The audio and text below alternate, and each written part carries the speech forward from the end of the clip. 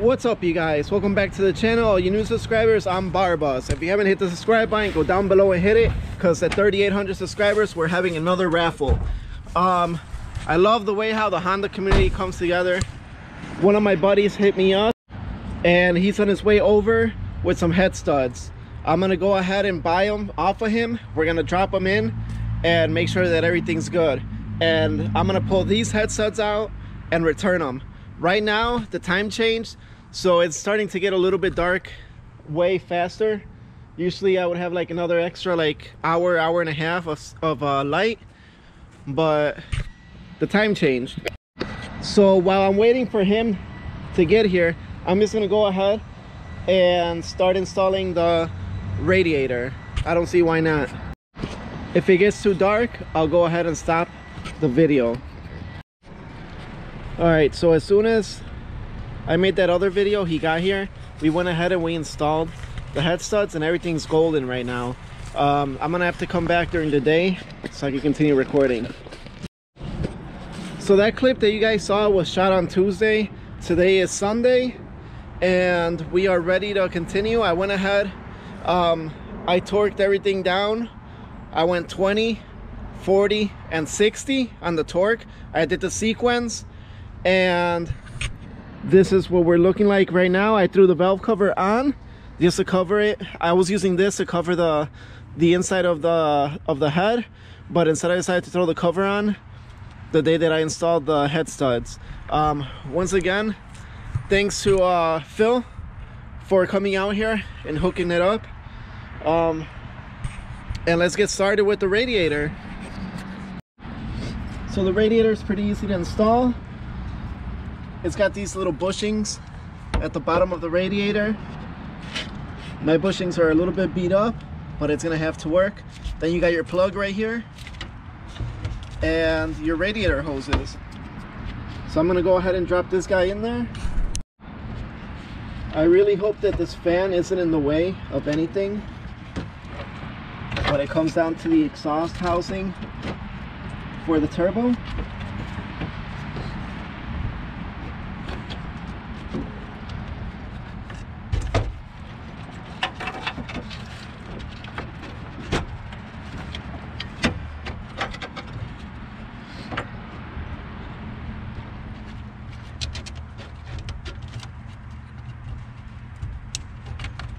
I got the pigtail clipped in. Then we got this hose right here. We got the other hose that goes, let me show you guys, goes right in here.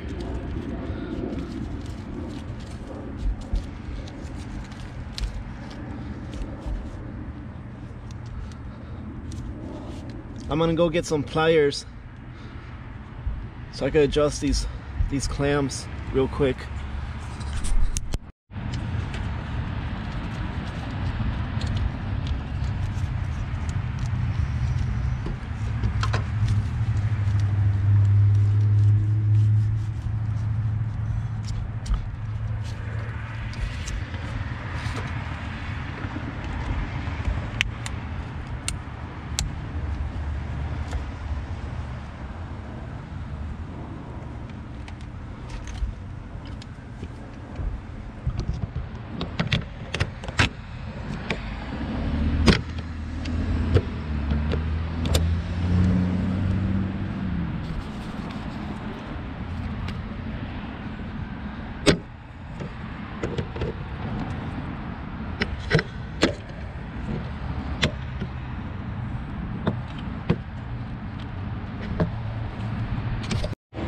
So there it is. So now I'm gonna put this guy back that way. I really don't remember how I had this. If it was like this. Oh, it was like this. All right.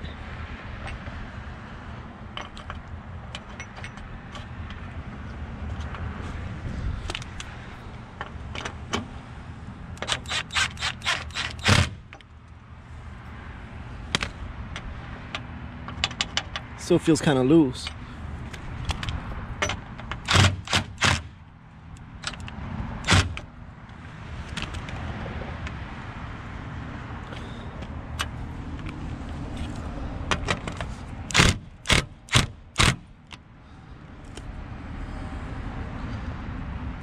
Don't want to send it too fast or too hard, so I don't want to break it off. This impact is pretty strong.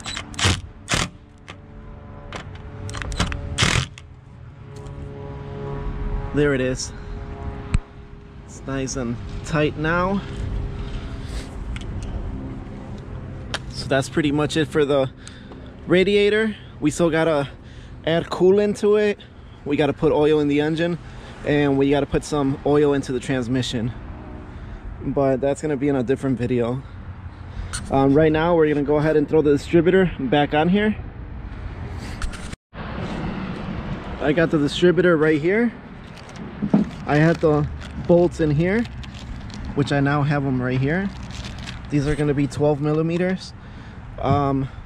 These are the wires that I'm going to be using. These were given to me by Grease Monkey Mods. Let me show you guys who Grease Monkey Mods is, if you guys don't know. This is the guy right here. He's the one that donated the wires. So we're gonna go ahead and install this and continue with our video. So the distributor should just slip in there just like this. You guys can see that these two little marks, and then there's like a little line in there.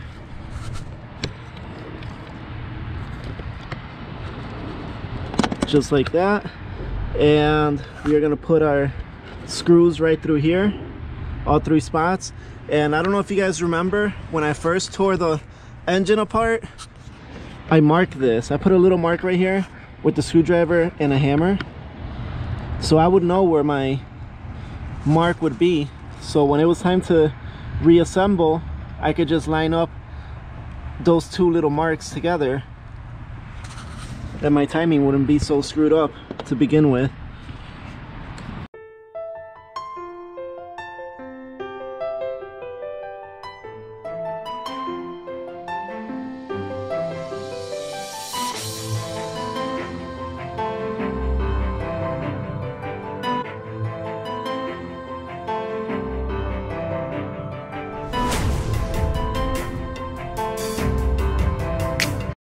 So you guys saw me install the distributor.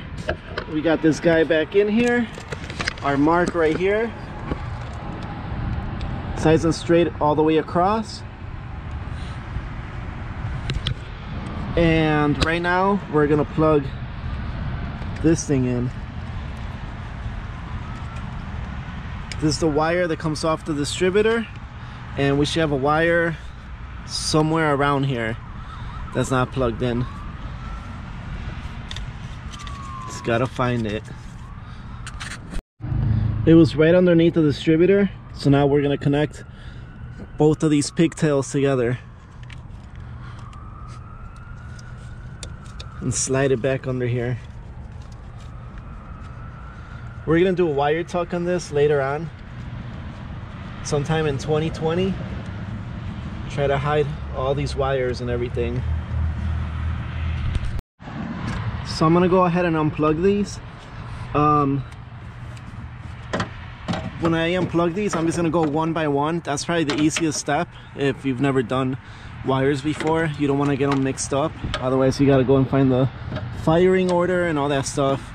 So I'm just gonna go one by one, disconnect it, and connect my new one and run it to the cylinder, to the spark plug.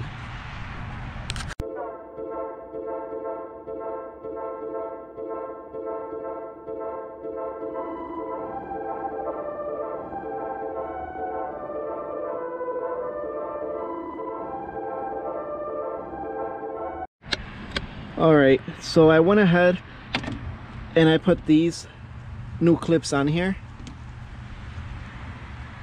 These hold the wires together, so they'll be nice and uniform when they go down strip right here. I went ahead and I removed this one. This one was just right here. I took it off because we're not going to need this anymore. I don't have the wires in right now because of the fact that the valve cover, like I said at the beginning of the video at some point, is just on here to cover the head from any dust particles. I still got to put the gasket that's going to go underneath this before I put it on, and also these plugs have to come out because we're gonna need colder plugs. So our distributor is pretty much on there. So now what we gotta do is I'm gonna jump to this side and get the timing done. So I'm gonna go ahead and make my adjustment on my timing gear and make sure that both of these lines are even on both sides,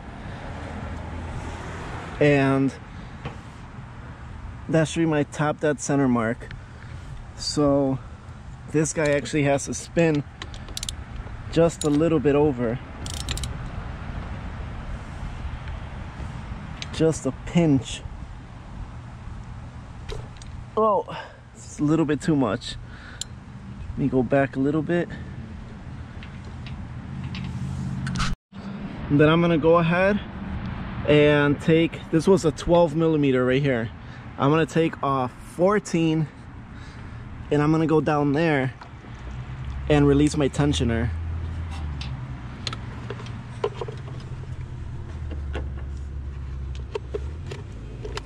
Just release it a little bit so it gives me the slack that I need.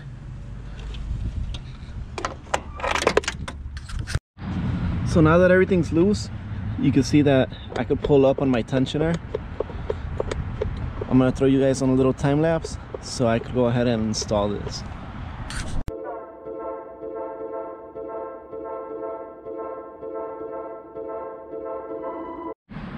Alright, so you guys can see that I got the belt on there now.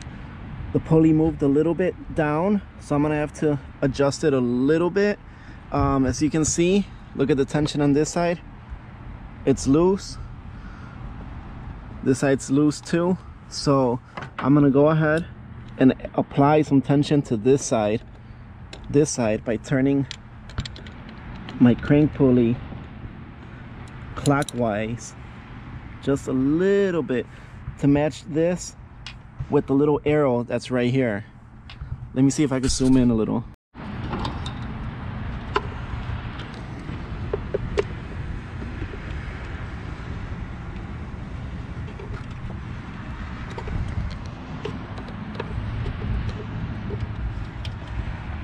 Alright, so that tensioner is nice and tight. We got tension on this side, we got tension on this side. And you guys know from my previous video that my short block was a top dead center. So therefore my timing is good right now. So my alternator is loose right now. So what we're gonna do is we're gonna put this bracket just goes right here from the head to the alternator, and then I'll be able to tighten everything down.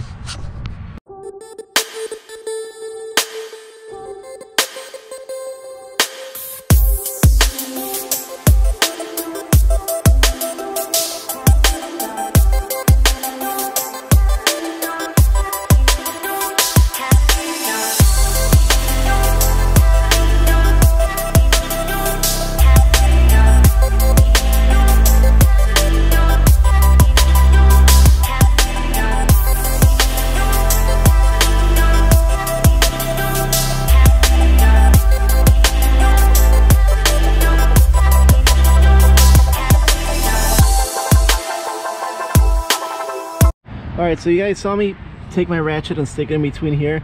I used that so I could pull on it and put a little bit more tension on this belt. So now my alternator is nice and tight. Everything's plugged in. My timing is set. And we are ready to go ahead and install the exhaust manifold. Let's go ahead and bring it out here and put it on and see what it looks like.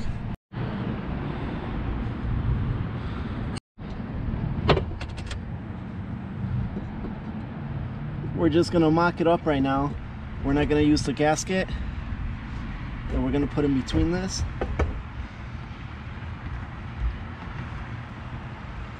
I'm just gonna throw a nut on each side just to hold it in place.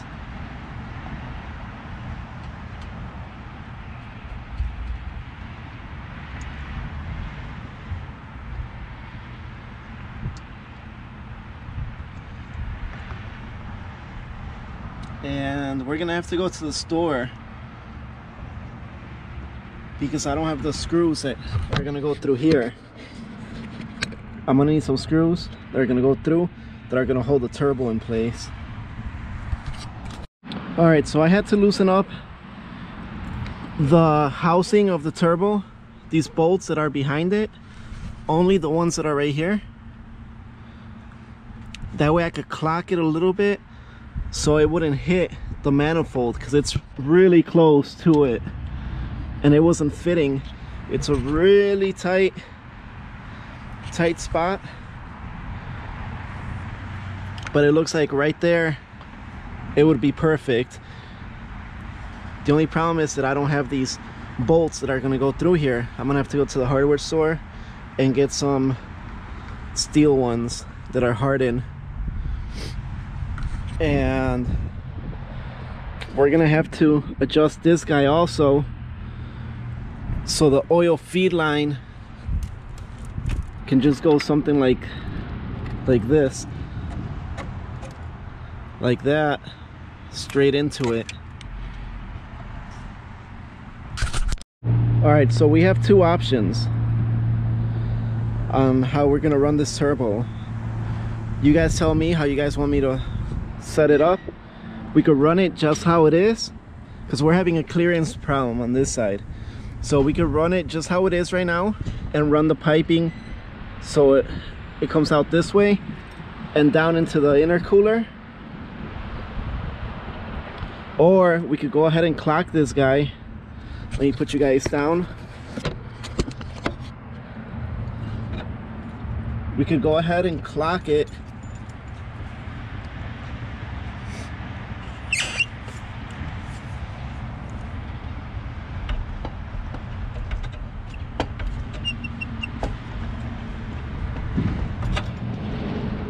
right there. You could go ahead and clock it, and if you do, then this piping is already down there, and we would probably have to go down and elbow it around. So go down, elbow it around so it could go to the intercooler. So I don't know, I kind of like the other way where it's kind of like up and it's coming off to the side.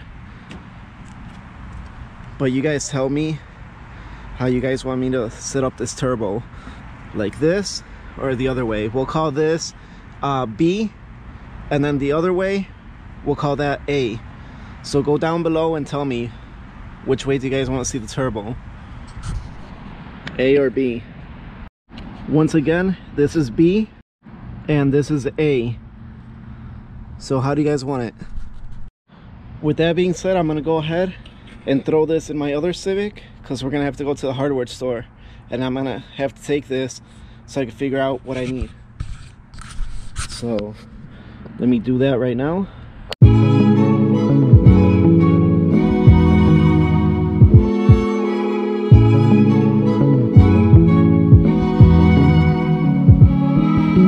So we are getting very close to getting a first start out of this engine.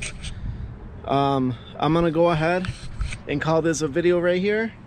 It's supposed to snow later on today, so if it does, I'll go ahead and make a video doing some donuts or something like that. I'll go driving around. So I'll catch you guys on my next video. Remember, at 3,800 subscribers, our next raffle is gonna take place. And just to let you guys know, the next raffle is gonna be cash on hand. So I'll catch you guys on the next video. Till then, peace out, stay safe, catch you guys later.